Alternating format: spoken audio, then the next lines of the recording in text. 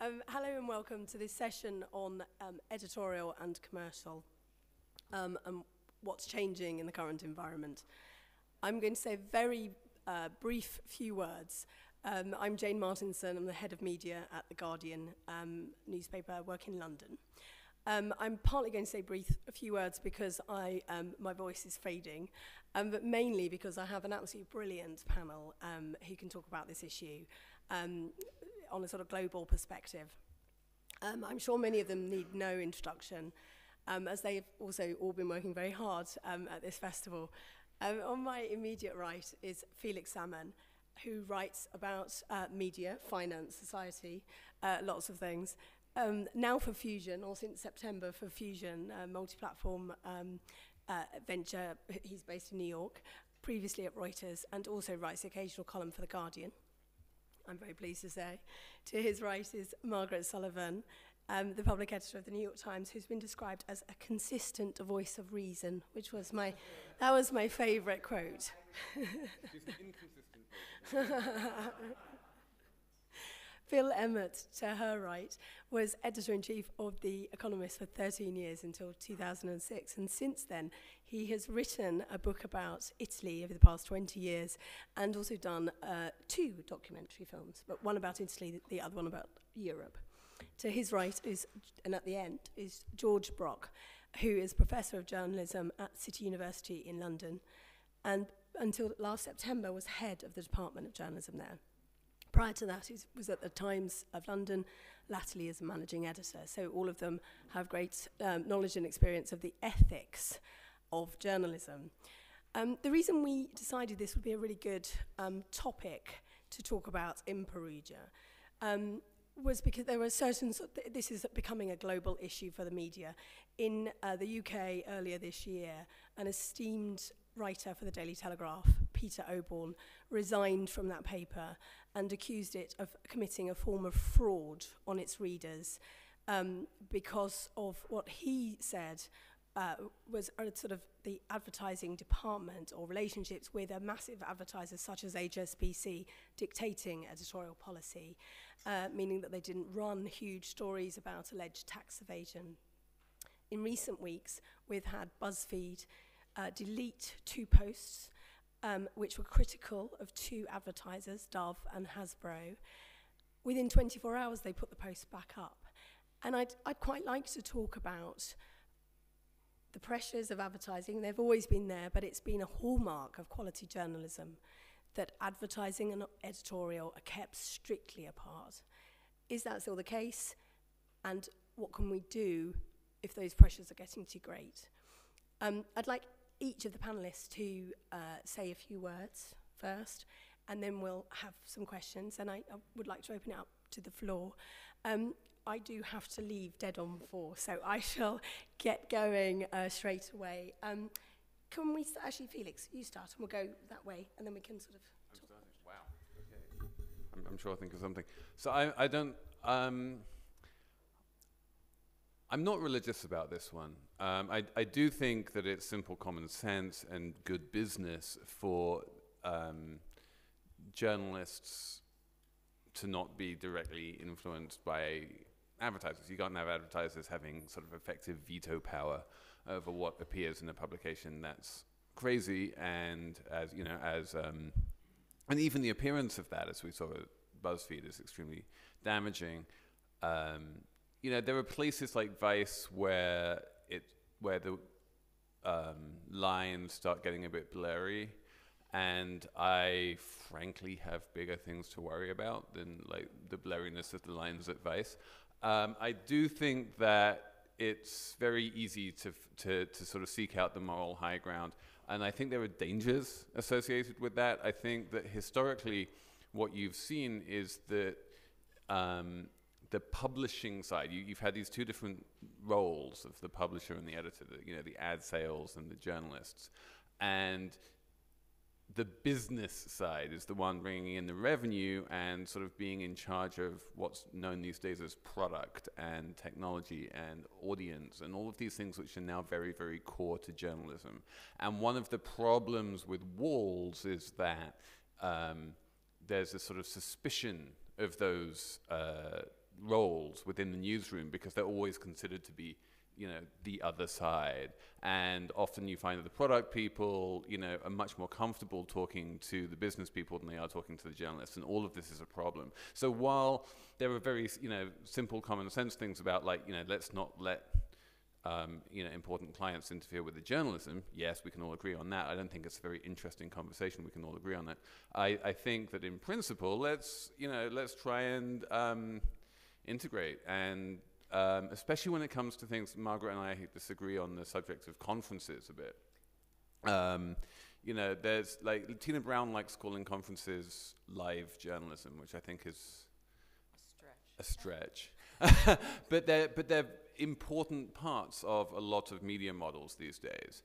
And I think that if you start getting, and you know, it's all part of this thing called access journalism, and there is a value to access journalism. If you have access to certain people who will tell you certain things which they won't tell anyone else, that is a valuable thing, and it's a genuine part of journalism.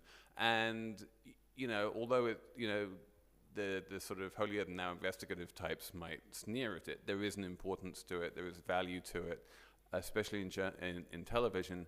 And again, with access journalism, you know, there are deals involved, and let's not get hung up, I guess, is my main message. But let's hear what everyone else has to say.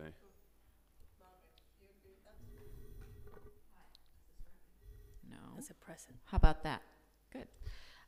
Well, I used to be the editor of a newspaper, and as editor of the newspaper, I sometimes got phone calls from my publisher who would say, I understand you're going to run a story about advertiser X.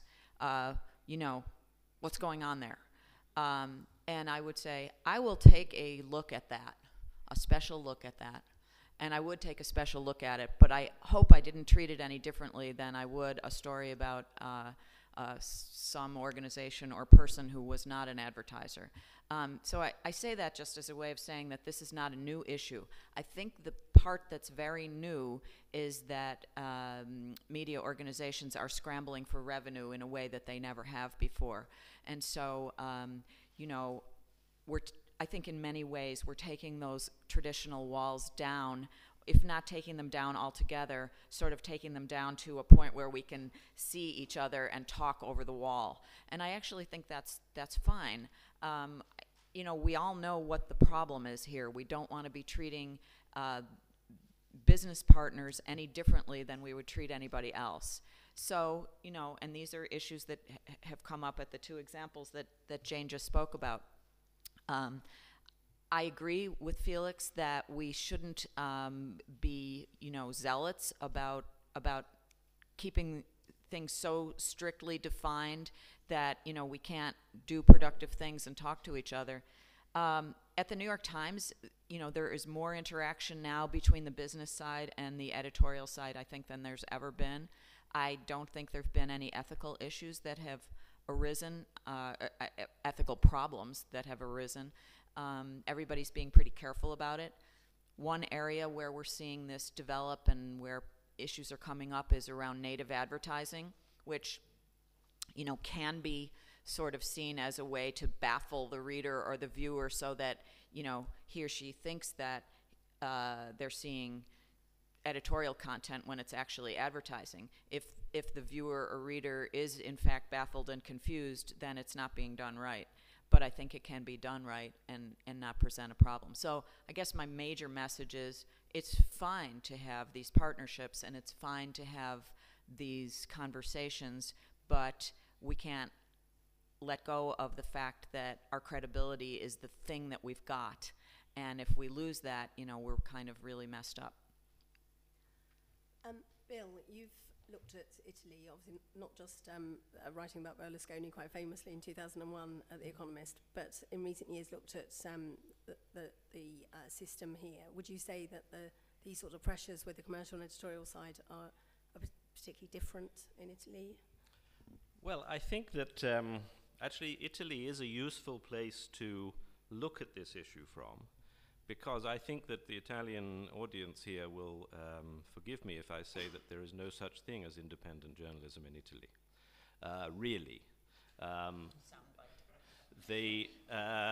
Il Fatto Quotidiano think that they are. Maybe they are, because they are the only mainstream publication that's, as it were, not owned by a publisher, not owned by a proprietor.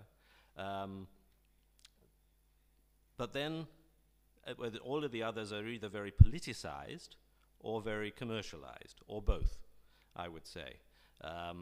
Now, obviously there are shades of grey. I write quite regularly for La Stampa, and of course I think it's the most beneficent and wonderfully moral paper in the world, while they keep paying my fees. But the truth is that what this, I think, should focus our attention to is the reader. What does the reader expect? What does the reader think about what it is we're doing? Because if we look at question about, well, any media, basically media has always, since Adam and Eve, or since Gutenberg, rather, as Jeff Jarvis reminded us, 150 years since Gutenberg, when the first newspaper was invented, has always consisted of two transactions. One, a transaction with an advertiser, the other, a transaction with the reader. And no editor is doing their job properly if they don't recognize that there are two transactions taking place. And the question is about the different promise that you're making to the two transactions. And the transaction with the reader, by the way, can be commercial, or it may not be paid, but nevertheless it is a transaction about a promise that you're making to the reader. If we look at a fashion magazine, if we look at Vogue or any other fashion magazine, my belief, probably as a non-reader of fashion magazines, is that the reader of a fashion magazine does not think that the editorial and the advertising are purely separate. They think that Prada and everyone they're all in it together, but they don't mind, because what they want is to see the latest fashions, they want to see the beautiful pictures, they want to see what's at the cutting edge, and so on. Same with the travel magazine, except I think there are shades of grey with travel. I think there is a proposition to be made that you are the independent travel magazine. But even in the Financial Times, a newspaper I respect enormously, I think it's a wonderful newspaper, all of their travel articles have at the end, such and such person went there as a guest of, and then a resort in the Caribbean or in Italy or whatever it is. So is this independent journalism? No, it isn't, but it's transparent, and it's a question of what do the readers expect? So I think that the right question for any editor is, what promise have I made to the reader? New York Times says it's promising to put all the news that's fit to print. If it was just publishing all the news that advertisers thought was fit to print, then it would clearly be breaking its promise. Similarly, The Economist goes on the basis of a promise about independence and about credibility, but not all journalism is that. But the question is, what is the promise? And I would say with Italian papers and Italian media, the reader is not expecting the same promise as the reader of the New York Times is expecting from the New York Times. My question to you perhaps is, could they in the future, could the independent journalism model become attractive to Italian readers? Will Italian readers believe that what they're being told is independent because of questions about truth and independence and so on, or not? But I think that we have to not be pure about it, as Felix says, but we have to realize that there is a question of transparency, of what is the promise that we're making to the reader. George, as someone who spent a long time at the Times, can you talk about, perhaps I'll start off your comments talking about how shocking the allegations were against the Telegraph? Taking my cue from Jane, obviously this session began with I think I'm correct in calling him the chief political commentator of the Telegraph, resigning with a thunderous column in some other publication saying that the relations between the paper and HSBC, the international bank, had allowed the bank to distort the paper's coverage of what it was doing. Now, since the session title also has never the twain shall meet, can I start with a distinction? What was happening, we are fairly sure, in the HSBC Telegraph case, was not a problem about people meeting or communicating. This isn't mere pedantry, just bear with me. Because what it was the improper use of power. The commercial power being ill-advisedly, very ill-advisedly, probably used to distort the editorial message. But I do agree also with Richard Gingras of Google, who said in a very lapidary style once, the era in which editorial and the other parts of the publishing operation can practice determined ignorance of each other is over. Because of what is going on in the digital era, it really is important for journalists to be able to communicate with other parts of whatever publishing business they're in. You cannot research, structure, add value without understanding what your readers and users want. And that will involve everybody getting together. But they have to do so under a series of rules which make sure that the power, where it is available, is not misused. Obviously, in online, there are some new risks. There are risks because legacy publishers are desperate. That's probably the pressure that led the Telegraph to do what it did. There are obviously risks present in things like native advertising. It can be done okay, but it needs to be done under rules and so on. I kind of agree with the spirit of what Felix was saying just now. I think I'll just close with one last point. If there is coming pressure from advertisers, and since we are dealing a lot with smaller publishing operations and startups, don't forget that in this respect, size matters. If you are a large, well-established publisher with plenty of revenue and resources, telling an advertiser who wants to try it on to go and get stuffed is a bit easier. Can I actually, what was interesting, Felix, is that you were the most gung-ho about how we shouldn't really worry about this. And you mentioned Vice, which has been incredibly controversial, actually, in blurring the lines. Bill and also George touched on, and actually Margaret previously has touched on this issue of the reader, and if the future is to be about integrity of the relationship, isn't that the most dangerous thing? Or is it that you are actually the one who has worked least on the old print media? Lots of questions. Yeah, I think the integrity of the relationship with the reader is important, and maybe the way I look at Vice is not dissimilar to the way in which Bill looks at Vogue. And that, I don't think that most of Vice's readership is going to Vice for, fearless independent journalism so much as they are because it's like, cool and fun and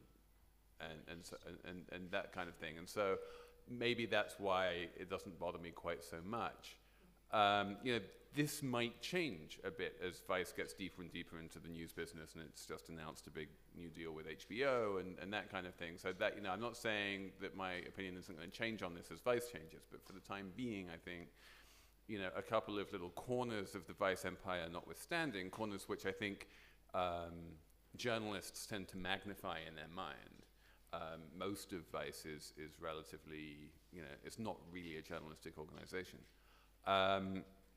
I would love to just touch on this issue of disclosure, though. I think it was very interesting how both Margaret and Bill talked about the sort of cleansing, ethically cleansing effects of disclosure, that in Margaret's eyes, native advertising is fine just as long as it's clearly disclosed as such. And in Bill's eyes, travel junkets are fine just as long as they're clearly disclosed as such. I'm not sure. I don't think they're fine, but readers seem to accept them. That's the basic.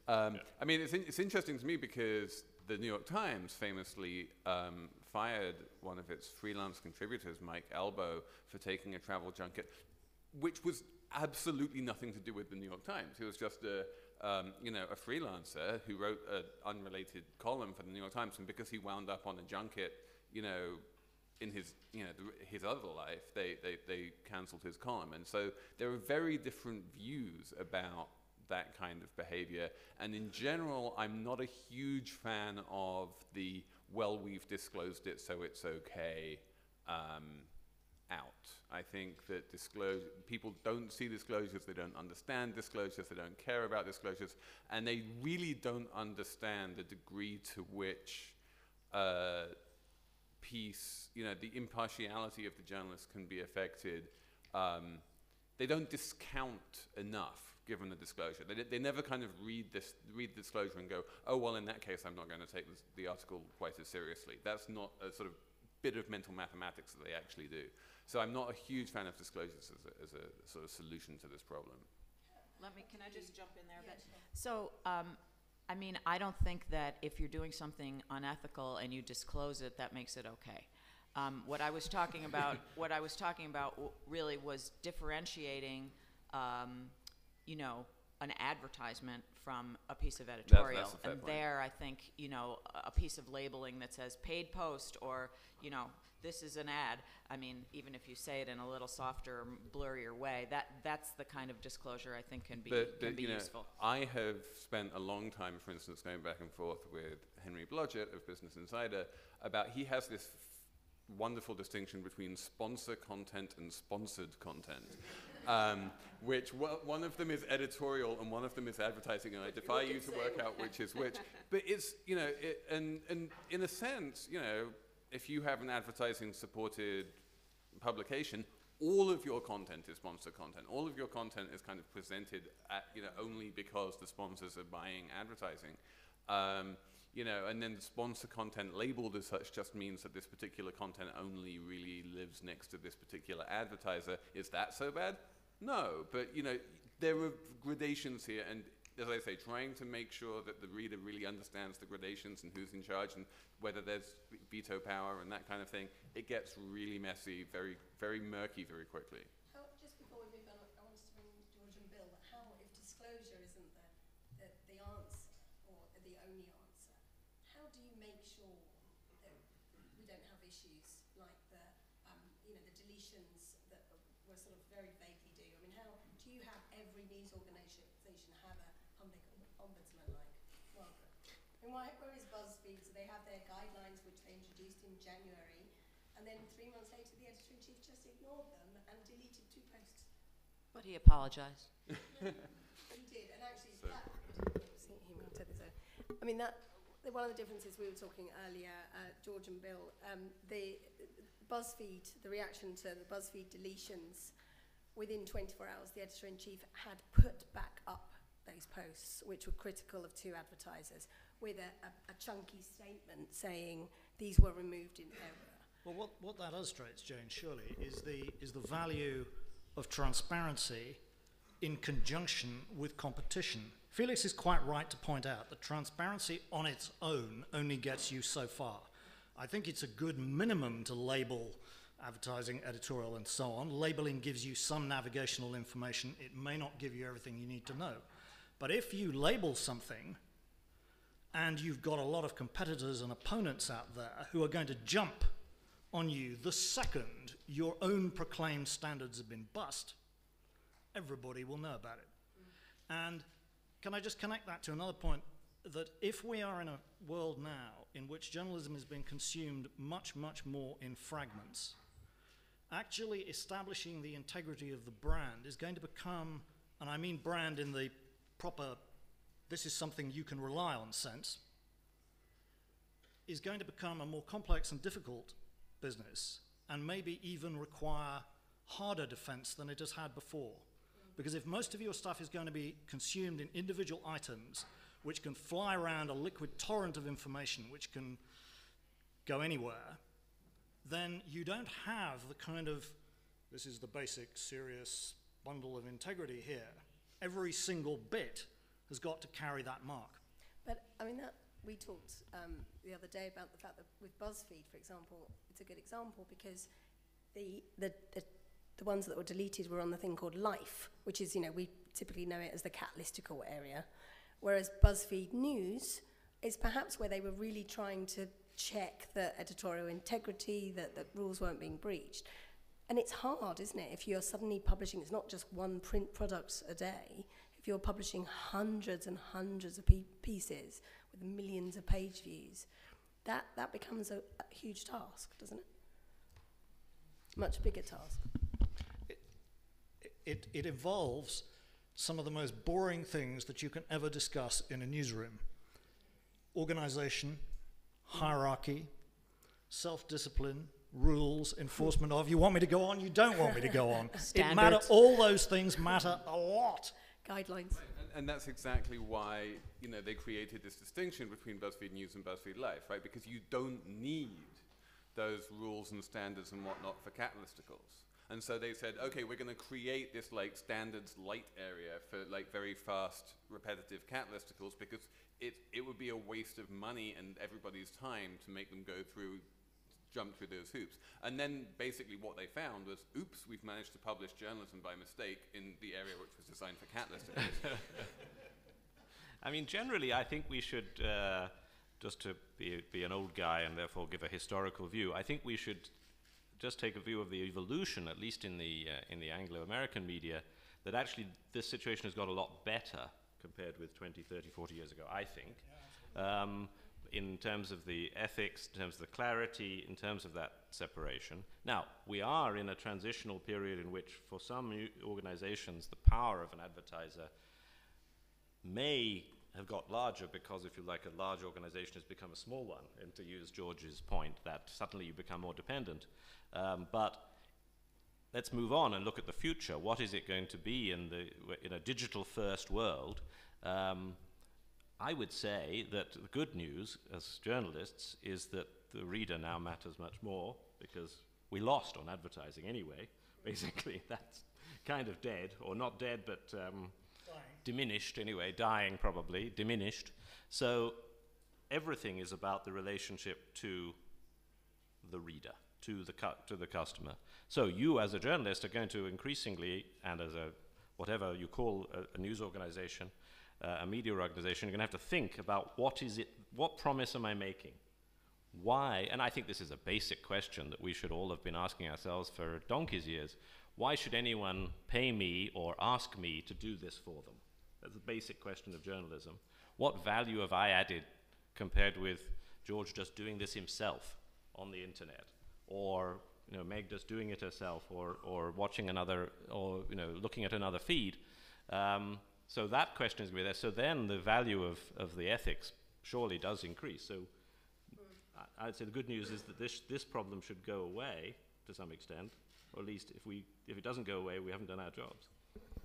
It doesn't seem to be going away, though, does it? I mean, hearing you speak, one of the most interesting and most difficult areas should be business journalism, because there you've got journalists who are working at the forefront of dealing with big organizations, writing about them every day in sometimes critical ways.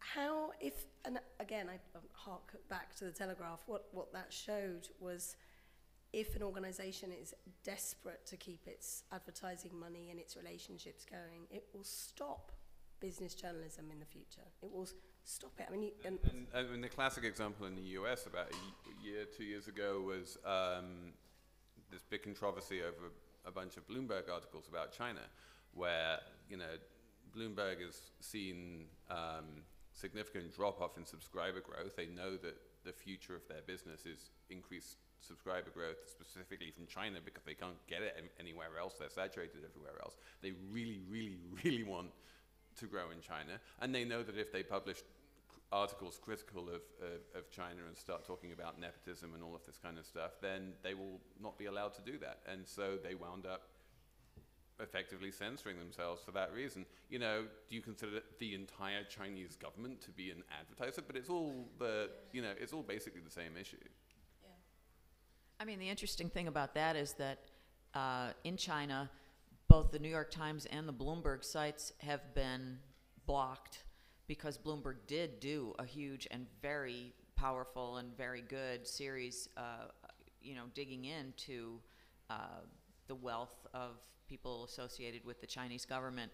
And so, there was it was shocking really to see some statements in which they said they would back off from that. It's also been interesting to see Bloomberg say, or an editor for Bloomberg say, we're not going to try to cover ourselves.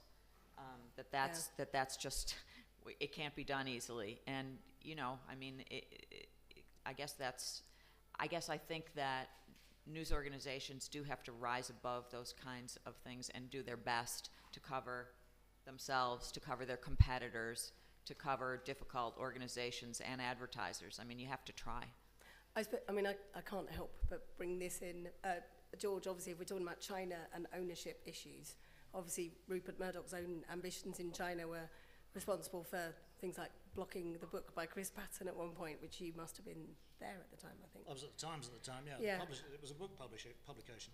I mean, I suppose, to Bill's point about Italy, is it these issues of ownership are just as bad as the sort of commercial department trying to make you write puff pieces, if not worse? I certainly wouldn't say so. Different people will have different experiences, but again, I really do think that transparency and competition, I'm really echoing Bill's point here, has changed this a great deal. Yeah. Murdoch killed the publication of a book by Chris Patton. The publishers took the story to Daily Telegraph, I think, if I remember rightly. And, I mean, they filled on day one 3 pages with it, I think. I mean, the damage done by those 3 pages, never mind, the 3 columns the next day, et cetera, for several weeks, must have, I would have thought, just in News Corp's narrow interest calculations, have been a minor catastrophe. I mean, they got nowhere in China in the end, absolutely nowhere. So all that kind of attempted kowtowing didn't help, didn't work. And reputationally, it was a disaster. Yeah. So calculations about this kind of thing change, and on the whole, I think they change broadly, not uniformly, but broadly, in favor of transparency driven by competition. Can I just do a shout out, because somebody mentioned Bloomberg, can I just do a shout out for agencies and particularly Reuters here? Reuters have difficulty with their business model, but it doesn't rely on advertising. Felix probably wants to come back on this, but it doesn't rely on advertising. And some of the most remarkable multinational investigative journalism done in the last 2 years has been done by the enterprise team at Reuters. If anybody doubts this, look up the assets of the Ayatollahs. You can literally look it up under that phrase. I mean, multi-center, multi-reporter, huge thing about the inner finances of some of the most powerful people in Iran. Iranian reporters at Reuters can't now go back home, possibly ever, or certainly the duration of this regime. People have had to move, and so on and so forth. So, is it a coincidence that an organization not dependent on advertising is finding that it may just be a key individual or group of individuals. Yeah, but the results are very striking. I would say yes, it's a coincidence. I mean, much as I love Mike Williams and his investigative group at Reuters, and they really do amazing stuff, they do what, well-resourced investigative groups do. And I can't imagine that if his group was at an advertiser-supported publication that, they would have done something different. I think that maybe the difference with Reuters is that they are more global in their outlook. And so you're going to find, hard-hitting investigations about China and Iran rather than about domestic issues, because virtually all other independent media organizations are national rather than international. And so you need the international organizations to go after places like China and Iran where there isn't a domestic press which will do that. So I think really it's more a function of the fact that it's global than it is a function of the fact that it's not advertiser supported. I think that's probably a fair point. Yep. On that issue, obviously more and more organizations are becoming global, which makes big news. Well, I think there are lots of, I think The Economist, The Economist and The Guardian, obviously, as well as The Times, is trying to become more global. But it does make monitoring more of an issue. Again, this point. Margaret, there was a piece which I think was by Jack Schaefer about, is there any future role for a public ombudsman? And one of the things I found really interesting, well, one of the things I found interesting about I think he said that actually, about Ben Smith, is that there you had the editor-in-chief directly reinstating the post right on Twitter, saying this is why we did it. Yeah. Is that feasible? I mean, is that the model, or should we be having, BuzzFeed should have somebody like you to do it? As long as it's not me. I mean, I think that if you have editors who are very responsive to the public at different levels, then it does reduce the need for, an independent voice. And I also think there are many, many voices out there now who are, there are let 1,000 ombudsmen bloom. There's a ton of people out there who are willing to comment. I think the thing that I can do and that public editors can do is to actually get an answer internally and to sort of process it. You're processing the outside criticism, you're getting some answers from the inside because they have to talk to you, because they pay you. And so, and then trying to make some sense of it. I don't know that you can necessarily get that in another way. BuzzFeed is the last place you need it. I mean, what Margaret does is she listens to the criticisms coming from the readers, and then she gets the editors to respond to those criticisms. This is something which happens every day directly at BuzzFeed, and when this issue has been brought up in the past, Ben Smith has said, our public editor is Shani Hilton. She does a great job. She's just an editor, a very senior editor at BuzzFeed. And when you have people like that who are just constantly focused on their audience and what people are saying and engaging, then the need for this kind of ombudsman role does largely dissipate. On the other hand, if I can pick on myself here because it's easier. If you work for Disney, then, there is this much more of a culture of like, we need to control communications, and there are certain things that you can say and certain things you can't say. And the more that, there's a sort of self-censorship in terms of what reporters feel comfortable saying publicly, the more role you have for the ombudsman. I have tried many times to get New York Times reporters to say something to me on the record about this or that or the other, and they always say, oh no, I'm not allowed to. And so in those situations, that's where someone like Margaret becomes incredibly useful. I think it is useful in at least some newsrooms, maybe not all of them, for there to be some countervailing power to the big, powerful desks. If somebody has done something which turns out to be, in the course of reporting, which turns out to be controversial, the odds are, in any organization consisting of human beings, that the desk to which they report will back them up, at least to start with. Now, in certain circumstances, it's not a bad idea to have somebody who reports only to the editor or the editor-in-chief, whatever they're calling it, who can go in and say, did this actually happen as claimed? You don't need an enormously formally separated power necessarily, but you need someone who is not going to just accept the first explanation, because, alas, occasionally things do go wrong. First explanations are not always true. Lots of news organizations who don't have a public editor or ombudsman do have an internal standards editor, who isn't as public-facing, but still has the role that you just described.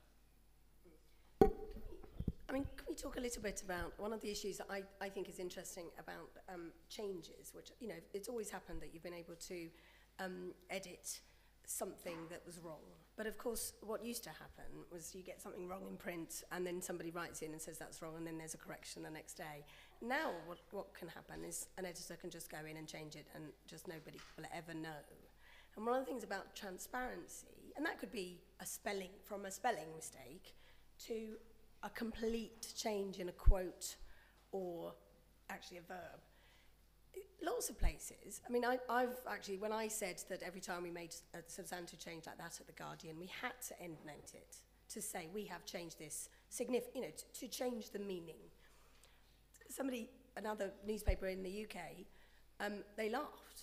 I mean, we can all think of certain papers that would not change, notify any significant change like that, would just bury the story and nobody would ever find it again.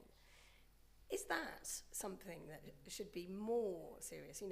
That that sort of change without transparency?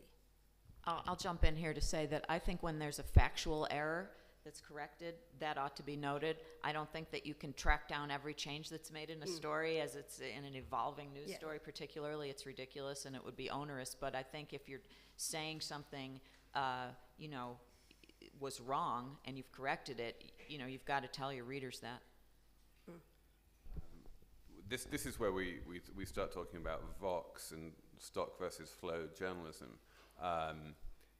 You know, historically journalism has been about, you know, starting with a blank sheet and creating something new, which is a kind of silly model online because, you know, there is no physical product or newscast which gets delivered to you. And so one of the things which Ezra wants to do at Vox.com is create these living stories, not just for the breaking news events that Margaret is talking about, but for everything. That, you know, you just write one story and you update it and you make sure it's correct and it just changes over time. And, you know, those edits are typically not going to be factual corrections, but they're just going to be, we're going to make the story better and more up to date. And in those circumstances, especially when you have inbound links and people are quoting you and people then follow those links and they say, well, I don't see it anymore. Absolutely, there's a very strong case for having some kind of Wikipedia-style editing history built into the CMS so that someone who really cares can see what happened. But that doesn't happen very often, does it? No, and as far as I know, I mean, apart from like a couple of, you know, Wikinews experiments, it's no one's kind of nailed that. But I know that Ezra wants it.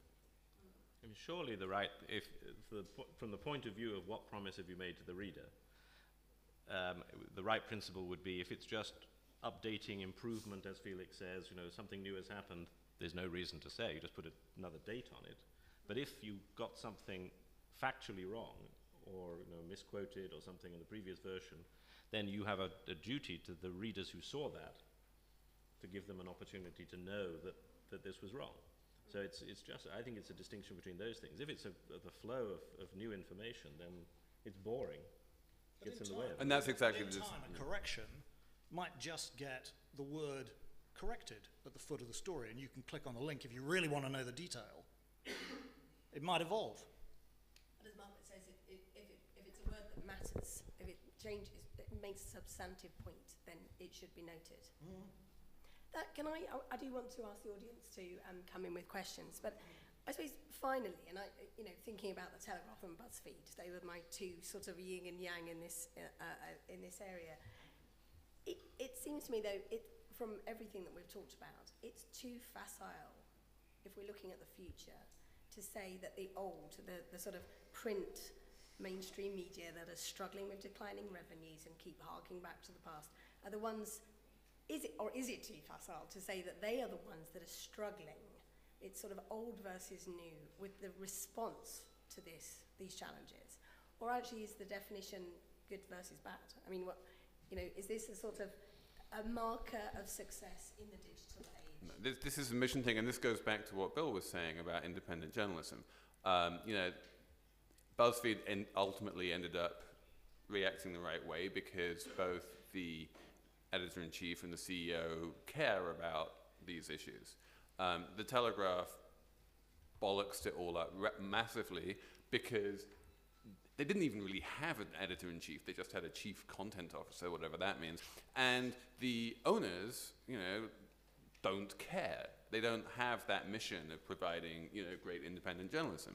And if your proprietor doesn't care about journalism, you know, whether it's the Barclay brothers or whether it's Silvio Berlusconi, you know, then you are going to have deep ethical issues no matter what. And it's not a question of the business model going away. The Telegraph is minting money, actually. You know, they're actually fine financially, but they just want more because for the Barclay brothers, having more money is better than having, you know, independent journalism.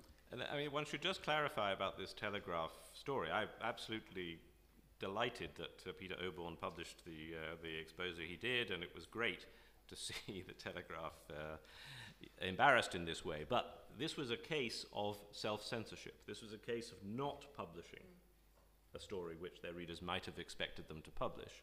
Now, You could have argued to that by saying, well, okay, our readers could find out about this story from everywhere else. We just decided not to put it in the Daily Telegraph. That's what they did. So you could, in the modern kind of, if you like, in the digital world, say, well, actually, maybe that's the future. Maybe you would just say, okay, we won't publish these embarrassing stories about our advertisers. Now, I wouldn't defend that. I wouldn't do that as There should be a little box at the bottom of the front page of every publication saying, here are links to embarrassing stories about our advertisers on other sides. That's right, exactly. But it was that case. It was a self-censorship case. Are there any questions from the floor? What a surprise. First up with the hand. So we have to say this. Jeff first, and then there was first Jeff. First and all. Okay, let's just do one at a time. We're trying to do a couple, but we'll just do one at a time. I'm Jeff Jarvis. I'm as uncomfortable with the Vice, Vogue exception as I was at a newspaper with the advertorially written car and real estate sections, but perhaps we have that. But overall, what separates journalism from mere conversation should be our standards. And so you've talked about institutions. I'm concerned about my students and graduates who in the present job market will leave, and on Monday they may be writing a journalistic story, and on Tuesday they're writing for a brand. And on Wednesday they're writing a journalistic story, and so on. When I was in the business, don't I hate saying that like an old guy, if someone left the newspaper to go to work in PR, we sat Shiva for them. They had died to us, right? You were never allowed back.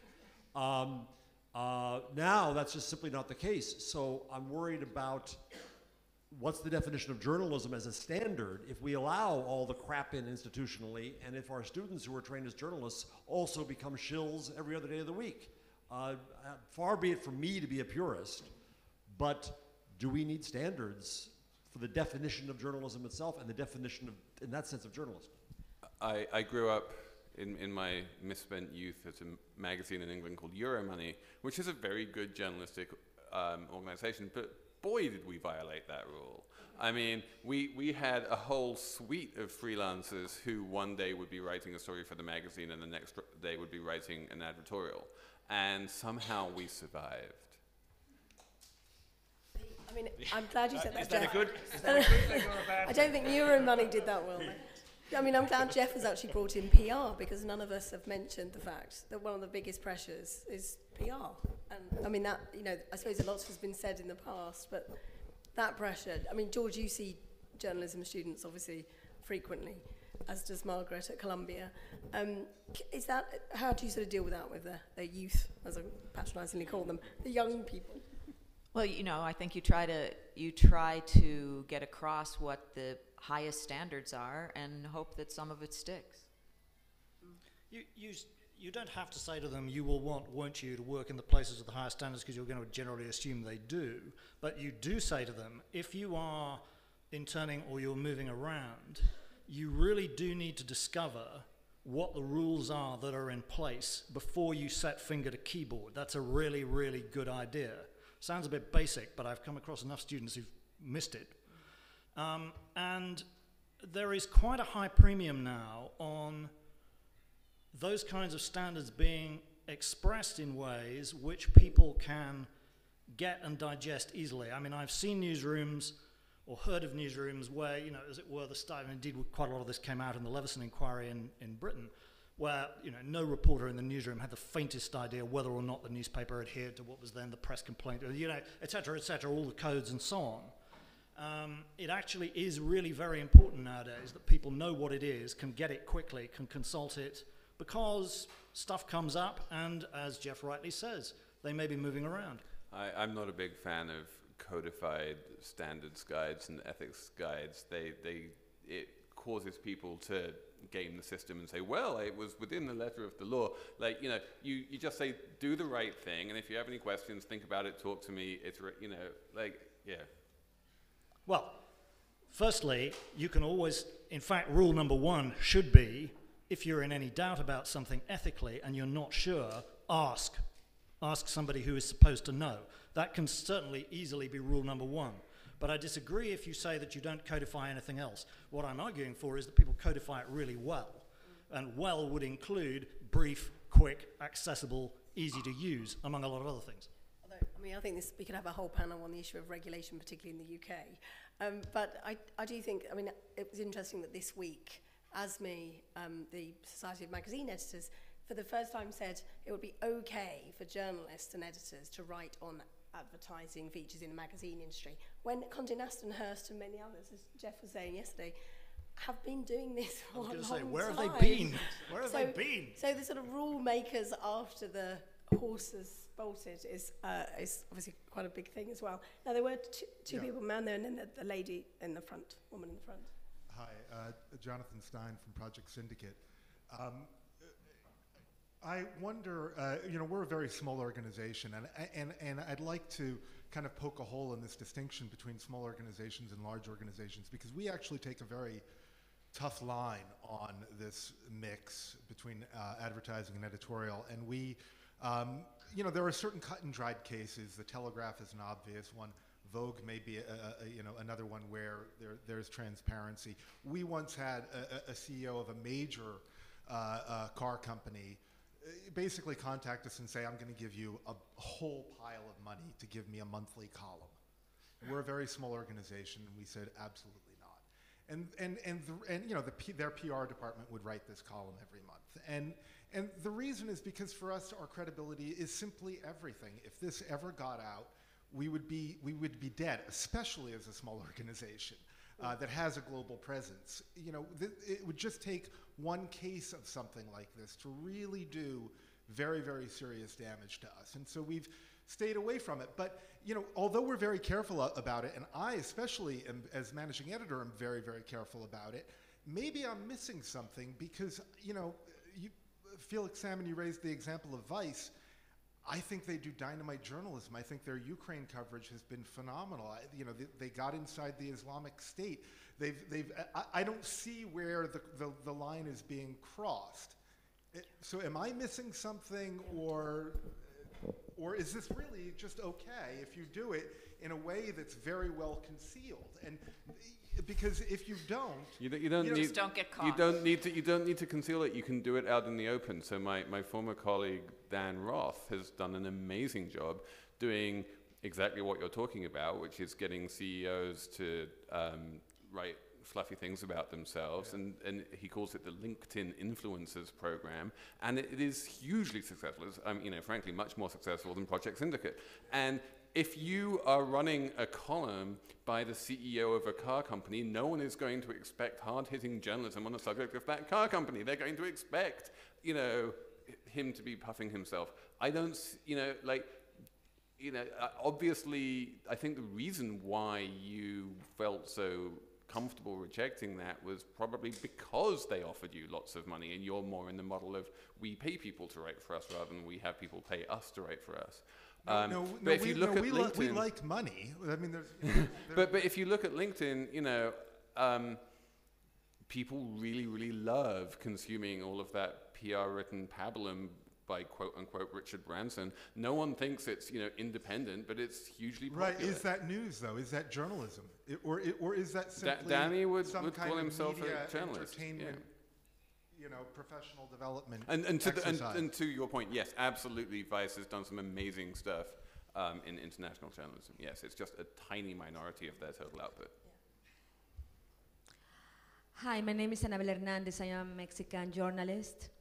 And what about when the media depends more from the money of the government than the audience? I mean, in Mexico, almost most the media depends depends of the money from the government, but through advertising, not private advertising. The government pays advertising to the media, and that's one way to control the media, which is the options for the journalists that work inside the media, and sometimes it's very difficult to write stories. Now I am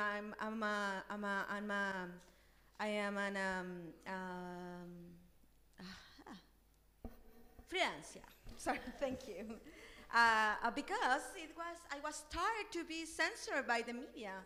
But what about this? How to change that model of business? Bill, the whole issue of government control of newspapers, obviously we try to say that it doesn't happen at all, obviously in the UK with the friendships that go on in that go on in places like the Cotswolds. But obviously in Italy, it's, I think, much more blatant.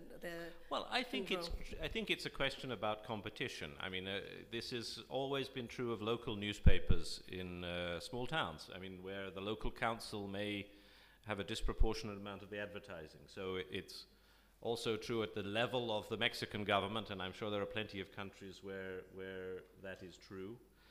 And governments, unfortunately, are powerful things and they deploy resources, whether they are money or access or favors of one kind or another to individuals. They are going to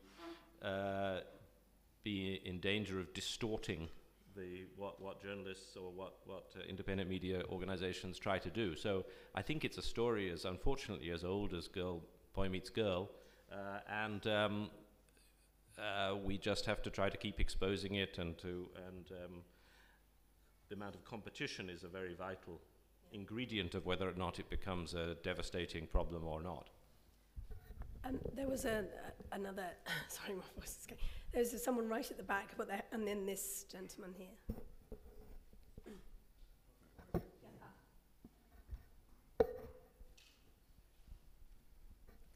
Hi, I wanted to follow up on the question earlier from, I guess your name is Jeff, and then hear from Jonathan around sort of how the money and accepting content comes in.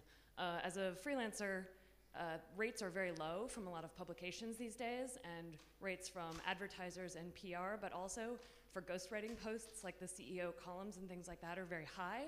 So do you see a way that news organizations like this are able to sort of affect some of that by bringing up freelance rates, or even in the case of the travel story with the New York Times, and not accepting junkets is such a big barrier, but freelancers are now being asked to pay more of those costs as well? Those issues? Well, you know, I think you make a great point. It's very difficult to get by as a freelancer whose standards are very high. And I mean, it's very hard to get by as a freelancer anyway. It's a tough way to make a living, and I don't really have the answer. I mean, at the New York Times, you know, departments were told recently, as part of cost-cutting measures, to actually reduce their freelance budgets, not necessarily reducing the amount one person would get for one article, but just overall probably less assigning. So, you know, as news organizations that use freelancers try to keep their costs in line, you know, I don't think the situation gets any easier. I don't know what the answer is. It's weirdly irrational that news organizations, when they are shrinking, and most news organizations are shrinking these days, generally cut the freelance budget first, even though the full-time staffers are much more expensive and much less productive, and you'd be much better off, you know, cutting a couple of full-time staffers and using the budget to hire more freelancers and maybe pay them more.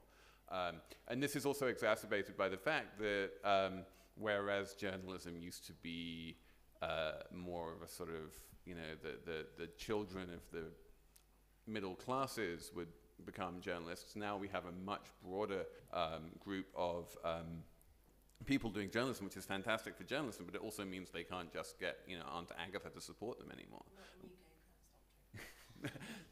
And the UK is a bit different, it's true. But yeah, you seriously, like, if you want to make it as a freelance journalist these days, then either you sell your soul to PR or you inherit your money.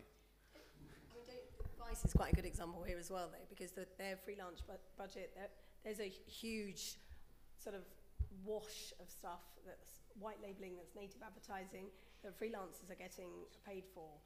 But where the awards are going, and where Vice is sort of trying to promote itself and is obviously working and does amazing stuff, lots of those guys that are going out into ISIS and going to places and doing those amazing first-person videos, they're freelancers too. So they may not be paid so much, but the reputation they're getting, the sort of ethics and the values that we're talking about in news, that's existing cheek by jowl with this other much more regularly better paid, possibly. Can I just say, I have a dream. The dream is that with the greater exposure of data and information about things, that actually one crucial piece of information that readers might get access to is how much the journalists are being paid to do different stories. And it would seem to me... So that's a nightmare. I know it's a nightmare. However, it would seem to me, and obviously I've spent a career in a privileged position at a successful, well-resourced magazine, but it would seem to me that if I as a reader find that the authors of these articles have been paid 50 euros to write this article, or something and so on, I would actually think that diminished the value of that, quality of that to me, whereas I think that the right business model for the future is going to have to be quality. It's going to have to be, I invest in maybe a small number of actually rather highly paid people, and that's probably what you're trying to do. So I think a transparency might eventually bring my dream to true for some publications. I'm naive like that. That's right, though. That's a nice answer. Good afternoon. Talking about native advertising, all of you say that media have to respect some rules. I want to ask you which are these rules, and above all, if are there, in your opinion, some any examples that not respect these rules? Thank you. Native advertising? Is that where we are?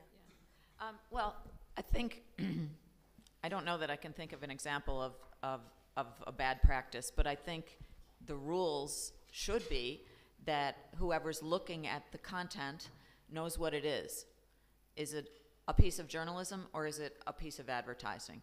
And, if you're presenting it as journalism, then it should be journalism. And if it's actually a paid post, it should be labeled as such. I think just to add to that, it should be entirely clear. I mean, one problem often, I used to have this battle sometimes with proposals for very editorial adverts in The Economist. They would always put up a dummy of this advert and it would use the same typeface as The Economist. And you'd say, no way. But of course that happens in less fortunate publications. So the label is one thing, but the clarity at a glance is what is the important thing. That is one thing. I mean, Felix, that has become more difficult to tell, where the clear labelling.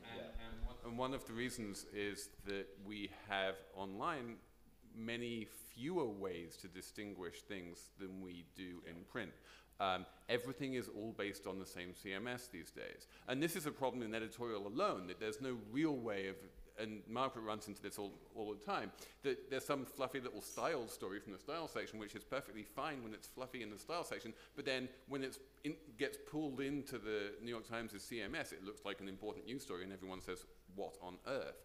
And this becomes even worse when you're dealing with native advertising, sponsored content, that kind of stuff, because it all winds up going through the CMS, and the way that CMSs work these days is that everything which goes through the CMS more or less looks the same. It just does.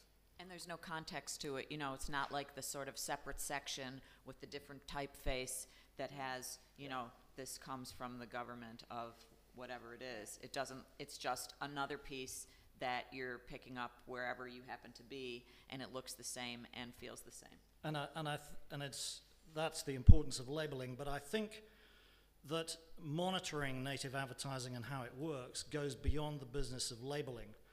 One of the advantages of data is that it is going to be easier now, or is easier now, to compare over time somebody who does a lot of a client that does a lot of native advertising and or advertising in a publication, and then over the same period of time how the coverage goes.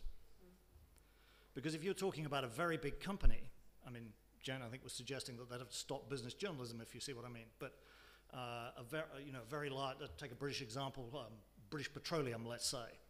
British Petroleum takes native advertising in some new online service. Somebody is going to need to monitor what kind of native advertising there is, what kind of advertising there is, and what kind of coverage it does over BP. Now, it may take you 2 years to really see the answer. But actually that measurement, that over time measurement, quality measurement, is going to be really important. I mean, just before leaving the native advertising point, what's really interesting is that the companies themselves have become advertisers have become much more aggressive in saying, why should we put an ad in your paper? We could go to Vice. Unless you give us something that looks like one of your esteemed journalists has written about us in a positive way, And increasingly, I mean, Bill, you saying you're not having this, it looks the same as editorial. It's increasingly hard to tell in lots of organisations. Yeah, and I think that you have to be, I think that organizations that value their own credibility and their relationships with their readers have to be willing to say no to that. Hello, my name is Simone Spezia. I work for a radio owned by Il Sole 24 Ore Group. The point about transparency is very interesting for me because transparency itself generates a form of competition. But what I'd like to understand is how do you think we should apply transparency to our daily work? I mean, should we write something like HSBC is a regular advertiser of this newspaper or something like this? I mean, for me it would be much more difficult because it's about, in a radio it's a 10 or 15% of my article. But I would like to know, what do you think, how we can apply this in our daily work? One of the things I have is a podcast called Slate Money, and it comes with sponsors. And the way that podcasts work is pretty much exactly the same as old-fashioned radio shows, and it's very anathema to people like me who come from print, which is that the host, me, starts reading glowing copy about Dropbox or Automatic or Casper mattresses, and it's a very weird feeling. But what you're saying is absolutely right. It does bring complete transparency to the whole process. I'm not pretending that I'm not being paid by these guys, because clearly I am. I'm shilling for them, and I have to, I do have veto power. If it's someone who I don't believe in, I won't do it. But yeah, I think it feels uncomfortable, but maybe it's the way to go. If I might just add on that, I think it does depend. I think you have to think about what is it your listeners are expecting. Everyone knows that Il Sole 24 Ore is owned by Confindustria, so they don't expect it to be, as it were, independent from Italian business, big business in general. But what do they expect? And so that has to be, the basic question you ask yourself. You couldn't, since most of the people that you talk about will be advertisers, you couldn't say in every case. So it's a question of what. Yes.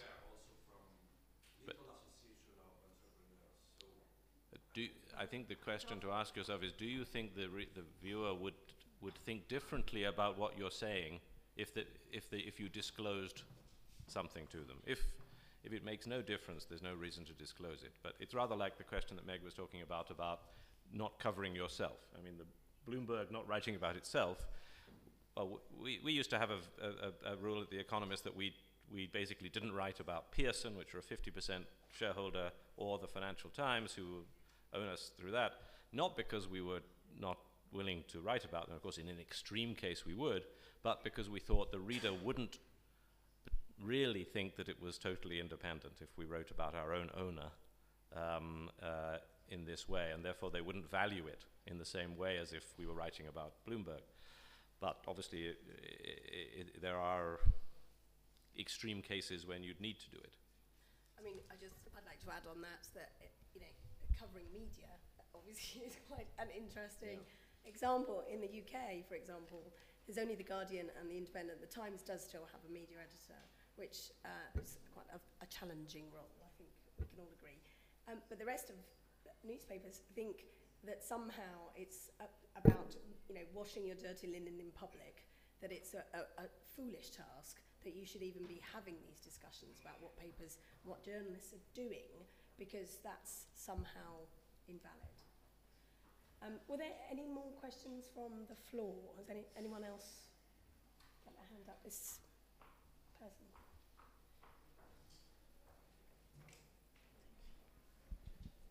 Hello, everybody. I'm sorry if this sounds really, really naive, so I apologise in advance, but I was listening to a podcast yesterday, and it was about the history of Rome. And at the end of the podcast, the presenter just said, I've been offered some money to put adverts in this, but we're all in this together, so send me an email and let me know what you think. Now, what I know is that everyone in this room, we're all in too deep to predict what most readers probably think about what we do. But what do you think would happen if we introduced an element of consultation and we asked people what they thought of the kind of decisions that we're making, appeal to readers for their opinions? And it wasn't a crowdsourced podcast. What was the podcast? No, not at all. It was just it was like an amateur thing that a historian was doing in his own time. Oh, I know we can't apply that to the kind of things we do, but I just think it's interesting because I think everybody who heard that would have thought, oh yeah, of course, take the money, good for you. And he got about 1,000 emails saying, yeah, take the money. And I think there would be a lot more goodwill and less suspicion and less cynicism if we just explained to people better why we're in trouble and what they could do for us. And I think the public would back us, I think. I don't know. What do you think? I mean, I think you're right that the people who would respond to that question would probably say, go ahead and take the money. But I don't think that that's, it would be representative of the whole. And even if it were representative of the whole, I don't think you can actually outsource that kind of judgment. Yeah, that's cool. And I think as we've all said, if he does take the, or I presume it's he that you're talking about takes the money, then I think there should be lots of transparency about where that money comes from. And he'll have to do the embarrassing Felix. This is brought to you from a mattress company. If there's no other questions from the floor, no, it's just saying that obviously we've had a brilliant discussion. And it's been a really, really brilliant discussion because we have such great people and you've been great in the audience as well. So just as a final point, I think we're all in agreement. I feel actually more positive about the future, having sat here and listened, having felt terribly negative about the consequences of what was going on. I think transparency is going to be key. And I would just like you finally to say thank you to a great panel, Felix Salmon, Margaret Sullivan, Bill Emmott and George Brock. Thank you very much.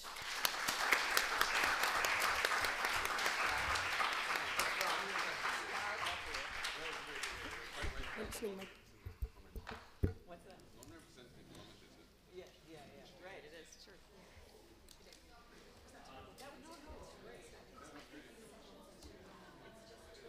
No, I agree. I would have done the same thing.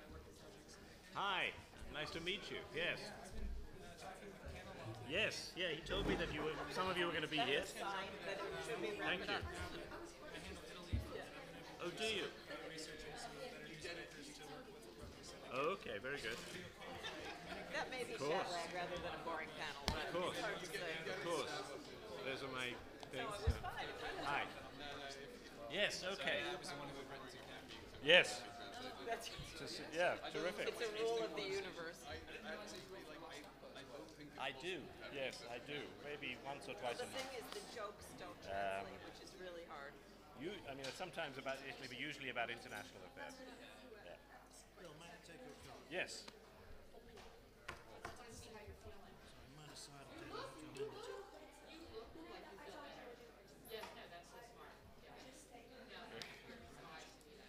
Okay, so you're mobile. Very good. Okay, terrific. Great to see you.